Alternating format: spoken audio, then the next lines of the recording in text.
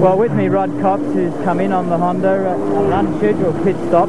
And Rod, we've already seen Jeff Sale go out of the race with fuel problems because of freezing of petrol. And is that the problem that you've had? I think that's what's happening. Yeah, I didn't really want to. I didn't run it, freeze the fuel. I reckon we could have made it safely without putting bloody ice in it. But, that's what they decided to do, and I don't think it's working because at the moment the bike's full of water. It just won't run down low. It's just picking up water out of the tank. And that's totally thrown all your race plans out of schedule as well, hasn't it? Oh yeah, we didn't even make an hour and 12. We're aiming for an hour and a half to 3 stops. Now it looks like we've got 5. So just have to keep circulating, I think, if we can put up with it. All right, Rod, well, we'll keep an eye on you through the race. It looks like the race leaders are just about to come in for their first pit stop. Thanks a lot. There is the race leader, Len Willing, now down into Castrol corner. This is the lap that he's got to stop, or has indicated he will stop, and he'll make the 1 hour 12 minute mark. Foot dragging, indicating he's coming in. And here comes the race leader. The first of 4 scheduled pit stops. Tank already open, as you can see. Into the lead goes Rob Phillis with Michael Dowson right on him. We could have a Yamaha go into the lead. He is right on Rob Phillis at this stage. Then it's Wayne Gardner in 3rd place. He's gone by. So 4th place at the moment for bike number 4. Going by also is Malcolm Campbell. Bike 1, but he's a lap down. It's 16 and 11, the next 2 bikes on the track, which is the GPZ 900 of Max Thompson, Paul Sattler, and the Suzuki 750 of Neil Chivers and Robert Holden riding. Then it's bike number 5, the second Matic team bike of Pete Byers, Alan Blanco. Slow stop for the Matic Pirelli team. 35.79 seconds. They practiced in 20 seconds yesterday. They've dropped 15 seconds in the pits. 35.79. There's the new race leader, Rob Phillis. And look at Michael Dowson on him. Brilliant riding from Dowson. Gee whiz, he's been producing some magic, and he goes into the lead over Phillis. Well, this is just brilliant stuff from Dowson on a 500cc bike, 2-stroke, 90 horsepower, and he has ridden his heart out. Did that at surface, but retired with leg cramps.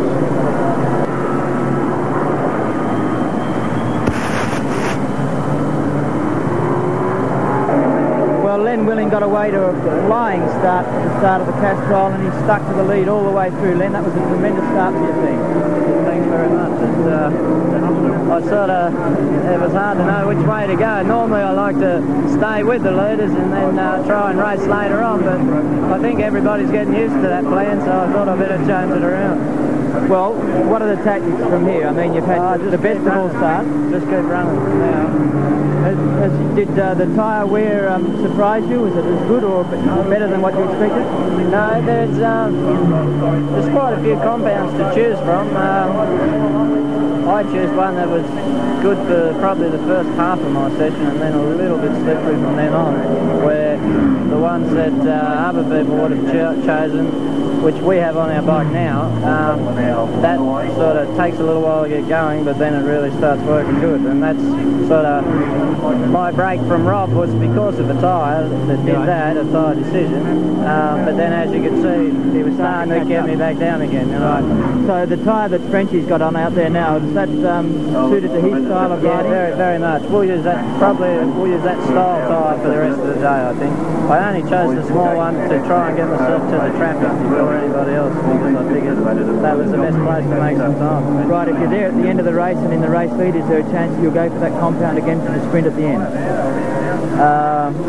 Depending on the weather, if it keeps getting hotter like it is doing, no. But if it was to come over cloudy or even rainy, the softer one would be the best choice, for sure. All right, then, thanks very much, and the best of luck for the rest of the race. And we'll now look at the other contenders in the lead as we prepare for other important pit stops in the Castrol 84. He's very slow into the pit. He's gone 6 minutes past the 1 hour 12 minutes that he needed to do to get himself 4 pit stops in the Castrol 6 hour, and maybe by trying to pull out a little more distance he's cost himself a lot of time. Here he comes to the pit, and he stops now.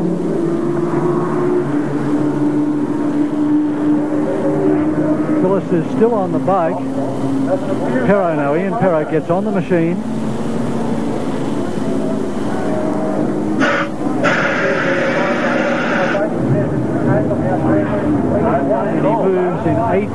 0.35 seconds, but it doesn't start. Finally it fires at 22.5 seconds. It was interesting to note at that pit stop that they put a little bit of fire extinguisher foam around the front of the bike, thereby cooling the machine. An interesting concept. Well, we've just got another little bit of one of the difficulties of racing in the Castrol 6-hour. Robbie Phillis, who was in the race lead there for a while, couldn't see his pit board. Did you run out of fuel at the end, Rob? Oh, I think I might have. It wouldn't start just then. I got bad eyes. I should wear glasses, all right. I looked for the board, but they put the different board up, and I was still looking, couldn't see it. And Ian just about leaned over the fence and grabbed me. So that's how I stopped. Right, well, you've had a fairly slow start to the race, didn't you? You were back in 6th or 7th position at race start, and now you've worked your way back up to near the race lead. Is that the way you planned it? I couldn't find the ignition switch button. You're in the wars, mate. What have you been up to for the last couple of weeks? Where's the button? I'm looking around, I couldn't see any. Where's the button? Then it went. Well, you did well to get back up into second spot and into the race lead there for a short while. Was I in the race lead? Yeah, Michael Dowson was dicing with you for the race lead briefly there for a moment. Oh, how's that, huh? See what happens. It's pretty hot and slippery out there. You didn't change the rear tyre? Didn't we? No. You sure? Yes. They're very quick if you did. I didn't see it.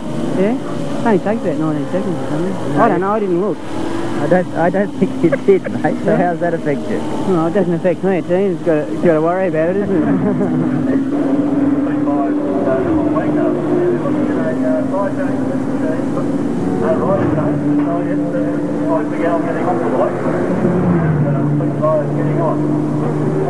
In the pits at 11:23, the Alan Blanco Pete Byers, the second of the Matic team bikes, this time the VF 1000R.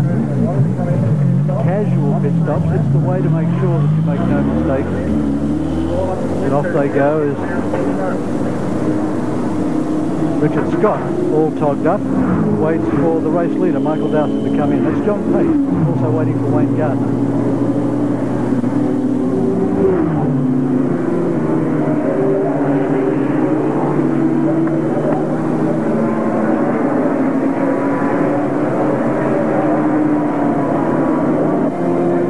And in comes the race leader, bike 7, Michael Dowson.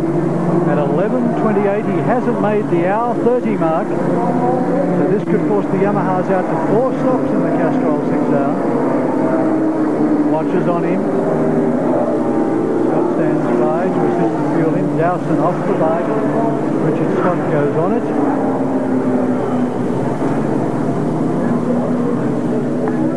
Practiced calm in the Toshiba Yamaha team. 20 seconds gone by. Rear tyre going on the bike.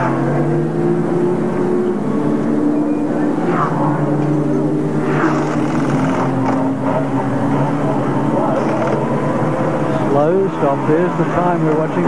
Off it goes. That we lost it at just on 37.18 seconds.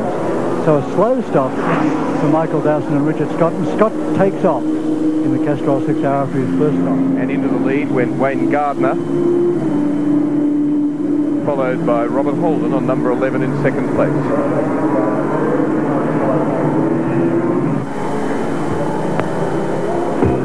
65 laps covered in the Castrol 6-hour, and the leader is this man, Wayne Gardner, one of the few bikes yet not to take a pit stop. In second position is another bike yet not to take a pit stop, the Neil Shivers Robert Holden Suzuki 750 up into second position. Then comes the bike that led the race earlier until its pit stop, the Richard Scott Michael Dowson Yamaha RZ500. In fourth position, the Kawasaki GTZ 900 of Len Willing and Jeff French. Jeff French now at the helm, followed by the Rob Phillis, Ian Perro bike, Perro at the helm, and then in sixth position, the Honda VF 1000R of Pete Byers and Alan Blanco riding. Michael Dowson on the Yamaha 500 that really has taken the first hour and a half of the Castrol 6-hour in the limelight. Thanks, you've really stormed into a tremendous lead in the race at that stage. At the moment we're full of confidence, which is a big thing. Just being out there rotating with the bigger bike riders, pulling up and seeing what difficulty they're having with their big bikes, it's making us feel very good. Race leader, Wayne Gardner in the pits, off the bike.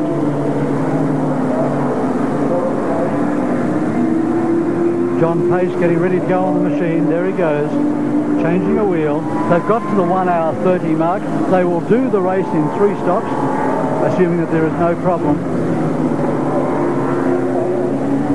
And is that a problem because 22 seconds have gone by? No, they're just getting the last bit of gas into it. Bike starts and it's away in 27.82 seconds. That's the fastest of the pit stops so far for the lead competitors, and John Pace storms out into the race. And into the lead goes one of the least likely bikes considered in pre-race reckoning, and that is the Suzuki 750. Robert Holden, bike number 11. It wasn't even rated very highly against the 750 Hondas, although it is a more powerful bike, but it now leads the 15th Castrol 6 hour. Well, Wayne Gardner has shown us before how well he can ride, but certainly towards the end of your stint out there, Wayne, it was getting a little bit difficult at the back of the bike. Yes, as the time goes on, I think we did over an hour and a half, I think, on a tank full, which is very good, you know. So we're trying to, we haven't got really the pace of the Kawasaki or the Yamaha because it's such a heavy bike, and we're going for length in each stint. So we did a fair while, but towards the end the tyre started letting go and slipping, and on a few corners I was sort of big full lock drifts and big slides everywhere, but I was hanging in there and I was riding still, you know, quite safely. So it's going real well at the moment. Yeah, I'm quite pleased. All right, well, we've just seen the former race leader come into the pit, so we're not sure what's happening here over on race 4, bike 4. That's the Len Willing Jeff French machine. You've been out following them around, Wayne. How's they been looking out on the track? Well, they're very quick. I mean, like I was explaining just then, the Kawasaki's are good for sprinting, and they're a little bit quicker than the Honda and a bit more agile and easier to ride, and the corner's not easy to ride. But I don't know what's happened here. I think they might have had a bit of a breakdown. I hope for us, our sake anyway, because we're sort of struggling at the moment, but we're getting there. Well, we're seeing a little bit of fuel spewing down onto the ground there. What's that? I don't think it's fuel or water. It's hard to say. I don't really know. They might have had a fuel blockage, or it could be anything, but they're away again, so they'll be back in again, chasing us. We've seen a couple of times today machines having problems with pre-frozen fuel, causing blockage in the fuel line. Well, we had frozen fuel at the start. We had no problems. The only problem I had was as it warmed up and the fuel melted, it started gaining volume again and started coming out the fuel cap and all up my leathers and on my visor and that. But eventually I started using it, and now it's okay towards the end. And I went on to reserve about 5 laps from the end. I just put on reserve then, and we pulled in. We probably had about another litre left, I'd say. And so we're just steady plodding along, you know, which is great. One of the most outstanding features down here in the pits is what we've seen in the tyre and fuel changes. It's taking less time to change a tyre today than what it is to refuel the bike. Yeah, well, that's just... Each year everything gets better and better and better, and each new model bike comes out, the wheels get easier to change on them, and as you can see, they're doing it faster than the fuel, and because the fuel tanks are getting bigger each model as they come along. Well, they're 24, 26 litre tanks now. So, plus you've only got a certain size tap to get the fuel in, so you can only get so much fuel in at so much time. So they're getting the tyre change quicker than the fuel, so that's great, really. 6.8 seconds further back, and it's Malcolm Campbell down on bike number 1. He was in 9th place. He was running 2nd in the 750 class. He, of course, won it last year, was fastest or equal fastest qualifier for 3 years, and what an unhappy 6 hour it's been since really choosing the wrong bike. Then again, he had troubles at Amaru Park. He couldn't really, the 1,000 Hondas weren't a goer there at all, by calculation. Mal's hurt his arm for sure. Campbell has been down 6 times since his crash in the Malaysian Grand Prix in May. 7 now. No, it's not Campbell. Campbell's on the back of the bike. That's Chris Oldfield. So Campbell's just left on the back of the bike, and as Chris Oldfield has hurt himself. They come to the pits. John Bennett, the Team Honda mechanic, rushes in to have a look at the machine. But Ollie Oldfield has certainly got a problem with his arm. There again is bike 4. That's the Len Willing Jeff French bike, which was leading earlier. In its pit stop, we saw it spitting some steam. And listen now to it. That's certainly a boiling bike. The ambient temperature at Oran Park today is under 30 degrees, but the track temperature is well over 40 degrees. We put a pyrometer on the track a little while ago, and we got 42.5 degrees track temperature. Now, coming up inside these fairings, these bikes are really getting hot, and that could well be the story of the Len Willing Jeff French bike. Remember that Jeff French dropped the race bike yesterday afternoon, and the engine from the race bike was transposed last night to this chassis, so the bike is not in good condition anyway. And it looks like the race is over in terms of outright contention as this man, Richard Scott, bike 7, the Yamaha RZ500. He leads by just 4.5 seconds from Wayne Gardner, John Pace. 3 laps down rather, is the Neil Shivers, Robert Holden, Suzuki 750. In 4th position, another lap behind, comes the Byers Blanco Honda VF1000.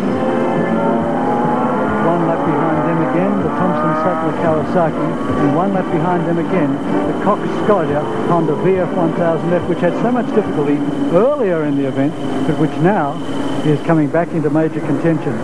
The riders, incidentally, are lapping at 1 minute 22.2 seconds average for the first 4 hours of the race, an average speed of 113 kilometres an hour, including pit stops. On the other hand, Pace from behind is assessing the situation all the time much more easily than Scott, who's under enormous pressure.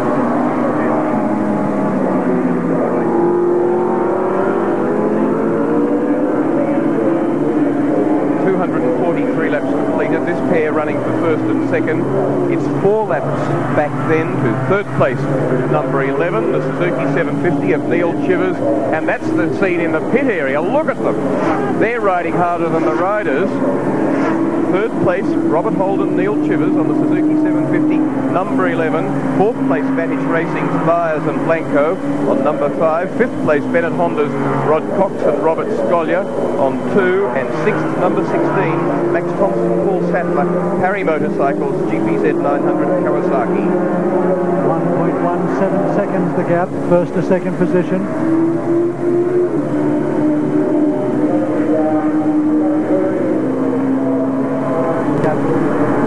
And the power of the big Honda down the straight should make up that slightly as Scott now moves into that left-hander and has everything hanging out.